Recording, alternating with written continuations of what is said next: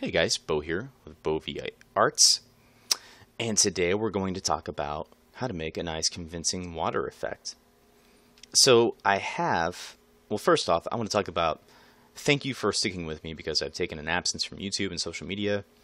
I probably won't be returning to Instagram or Twitter anytime soon in the foreseeable future because you kind of get in that habit where you start painting things just to upload them and get likes and followers, and that's just really bad for your creativity, alright? You're going to drain yourself.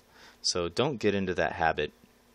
If you see yourself doing that, then just kind of take a break because you'll get really burnt out very quickly. So I wanted to do a tutorial. I was out walking around getting some inspiration looking at it. Had just rained here in Texas, so I was looking at reflections, and it reminded me of how much I love doing landscapes. It's what I actually started doing in digital art. So let's show you how to do some no-nos and some yeses. So the first thing you want to do is get kind of your landscape. I just have some really crappy trees on here just to have a place marker for the purpose of this tutorial. So watch other tutorials on ranges of values, highlights, things like that on landscapes because it's really important. But let's say for the tutorial's purpose, you're at this point to where you have some trees and you just don't know how to do water. The first thing I see people do is they kind of put some paint down on the canvas and they start swirling around the smudge thing because they think water just moves in whichever direction. And for the most part, that does happen depending on how it's disturbed, but water is highly reflective. So that's kind of where the second mistake I see comes in. So people will take like an image like this and they'll make a copy of it and flip it, and there's their water. They'll change the opacity. So you can do water like that. The only issue is it's very rare that water just sits completely undisturbed, right? Because you'd have to have like 0-mile-an-hour wind, no bugs or animals pooping or landing in it. It's very rare that you see water completely undisturbed. There are a few instances that I've seen, like on in photography, where you'll see mountains and there's a nice crystal clear lake. So that it does happen. I'm not saying it doesn't happen, but in paintings, it doesn't really look very convincing. All right. So what you want to do is, let's take this color here. Let's brighten up a color because water is very reflective, and we see that up here we have a nice bright color for a sky. Actually, we can go a little bit lighter than that. So let's just lighten this area a little bit. Actually, we can even come down here and do it. It doesn't matter. So we want to make sure we have that reflective property. And I kind of like to keep my corners of my painting dark. It just kind of brings the focal point in sometimes. I don't know. It's just a habit. Anyway, not important, right? So the real kicker here is what you're going to do is get a nice straight line here on the base of whatever it is you're drawing. Trees, ground, shrubbery. And let's see if this works here. It's a little bit too strong, so let's adjust our strength here. Let's see, let's go like 40 or 50. I'm going to go about 30. So you want to take your smudge tool. It does involve smudge tool. And I'm actually going to use a hard edge. Let's go and use a hard edge. And you want to find a nice brush to do this with too, right? That's going to be kind of more the effect that I want. Hold down Shift. That's very important. And you want to start smudging down. And what you're doing when you're smudging is you're somewhat emulating the shape of the top of the object that you're smudging. Not too important, but just kind of work your way down, right? So you can see here that already kind of a really cool effect is starting to take place. Now, if you don't hold down Shift while you're smudging, you have the tendency to maybe go left or right. And that's when you immediately can see that the effect is lost. And I see people do this all the time. So you want to make sure that you're controlling these strokes very evenly. And what it does is these trees that aren't very convincing, it actually helps them be a little bit more convincing as well. So let's come over here, and I'll tell you what, we'll kind of come full circle with this.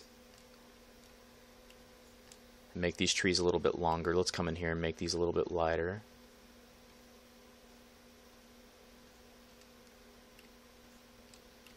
And you just want to go back over and kind of touch up.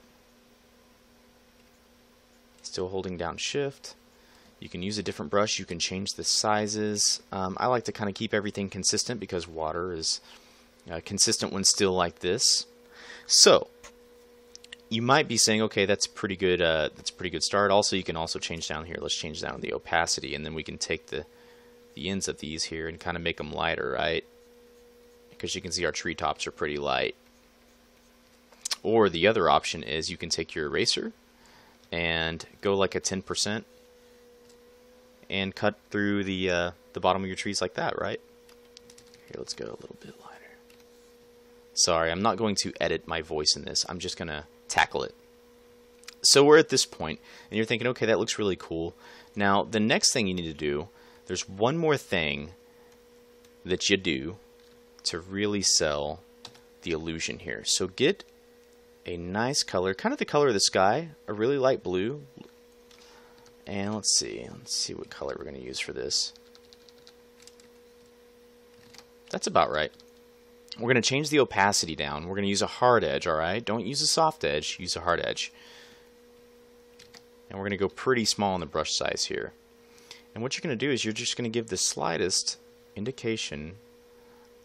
Hold down shift again. Sorry, this is really hard to do with talking. It's been a while. And you're going to go along the tree line here, and you're going to make some ripples. Maybe some of them come out this way, and that gives the impression that the land is extending. Now, you don't want to give ripples all along. You don't want to just do this constant, line, because it's not going to be very convincing. So maybe this one comes out too, right? You can go a little bit lighter than this if you want with your opacity, but I've found that this is pretty effective. We can go 40.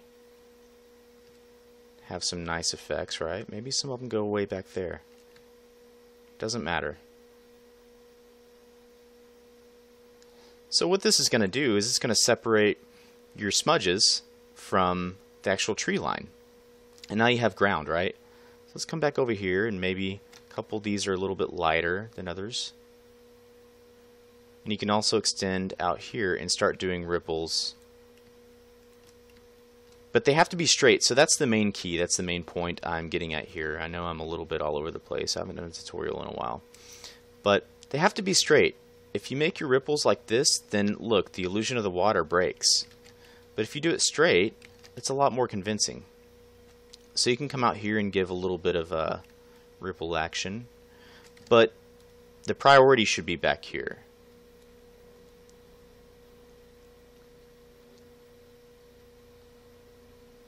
So we're going to come back, we're going to add a little bit more noise. I think I want this to be a busy area back there.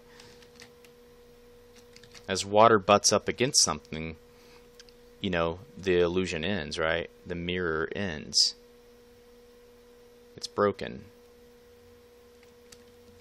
That's a little bit too much. As cliche as this sounds, you can watch a lot of Bob Ross. And this is a technique, both the smudging and the ripples are something that I've adapted from his painting. So there you go. You can come out here and you can make a couple more ripples. That's up to you. But I wanted to show you just kind of an easy way to do it. And the smudges, you can really work on the smudges. You can spend a lot of time doing this, right? It doesn't have to look exactly like this. And that's the really cool thing about this is normally everything that you do looks different. It's just going to have a different effect. And then you can even play around. I've had things that like space planets and stuff like that I've done, and I've put on some overlay, and here, let's get some darker overlay here. You can kind of play around with the colors a little bit and make areas darker or purple, or you can get some really cool effects out of this. Here, let's bring some pink into this. This is really cool doing this. And it's a trick I've done. It's really effective.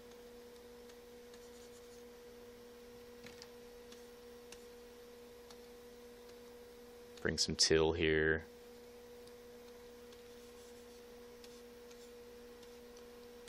right? So you can just really spend a lot of time personalizing and making some really cool scenery this way. And spending time on those smudges, spending time on the ripples, things like that. But it's a really quick way that probably took us, what, 5-10 minutes. And just kind of a cool secret I wanted to show you guys. So let me know in the comments below what you thought. Let me know if there are any other things you'd like to see. These quick tutorials are really cool. They work for me right now because I've been staying pretty busy. But thanks for tuning in and thanks for watching. Hope you enjoyed. And I'll see you on Discord and in the comment section. Bye, guys. Thank you. Trying to end this. Try and do